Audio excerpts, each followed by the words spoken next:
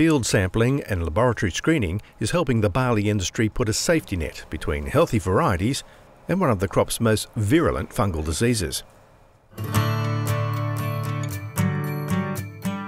Net blotch, a fungus specific to barley, has in recent years become more virulent. So the Grains Research and Development Corporation has invested in a South Australian research project to collect Net Form Net Blotch field samples and test how well varieties are standing up to the fungus. Well, what we're specifically doing is collecting isolates from crops around South Australia, and in particular from national variety trials scattered around the state, where we think there might be something funny going on with the fungus, some change. Single spore isolates are taken from field samples and bred up here at SARDI's Adelaide laboratories. They're sprayed onto healthy, clean adult plants and allowed to do their worst under controlled high humidity. Using adult plants rather than seedlings produces a result more representative of field conditions. So this one here, we can see that there's quite a fair bit of netting going on these upper leaves. So we know it's fairly susceptible. Then we'll find something that's a bit more resistant, and here we go. See, the leaves are basically clean. Net form gets its name from the cross-hatching appearance of the dark lesions on the leaves. You can see this is early reaction on the upper leaves. So this can then become something like this, which is like on the older leaves. What the lab work is confirming is that Net Form Net Blotch is highly variable.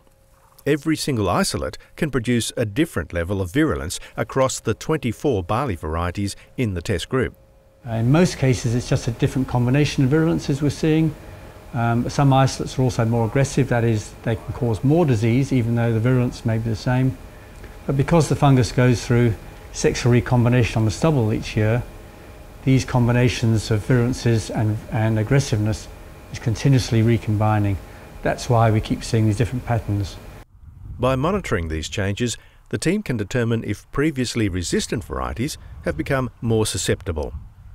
Net Form Net Blotch has been around for years, but has been kept in check by resistant varieties.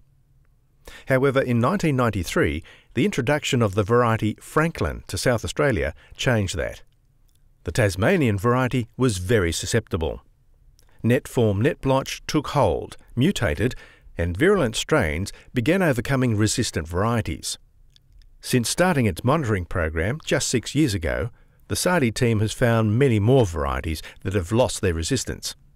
Well, we first found virulence on the variety Fleet in a paddock at Angara in 2009, just a couple of hot spots. The next couple of years we didn't see very much at all, it wasn't obvious. In 2012 we found 2 paddocks on the northern York Peninsula that were really quite severely affected. It was really quite damaging. But then in 2013 almost every paddock on this side of the Spencer Gulf was severely impacted where Fleet was grown. By bringing isolates of the disease into the controlled conditions of the lab, it's possible to identify weaknesses in varieties sooner than they'd appear in the paddock. Skipper, that's looking very good. Give that a 2. Now, in all the variety trials around the state, Skipper appears to be completely resistant, very strong resistance, but we've got one isolate we identified from the northern York Peninsula which shows that variety is now vulnerable. It may still be resistant in farmers' fields for a few more years, 2 or 3 years perhaps, or it may break down within only 1 year. But we have that warning. We now know that variety is at risk, and it just needs one mutation, and for that mutation to become widespread for the variety to become susceptible.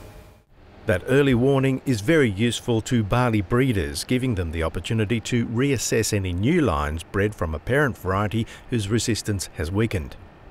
It also gives growers an opportunity to switch varieties and avoid those whose resistance is breaking down. The more that farmers grow varieties that are susceptible, the increased likelihood is that this fungus will keep evolving.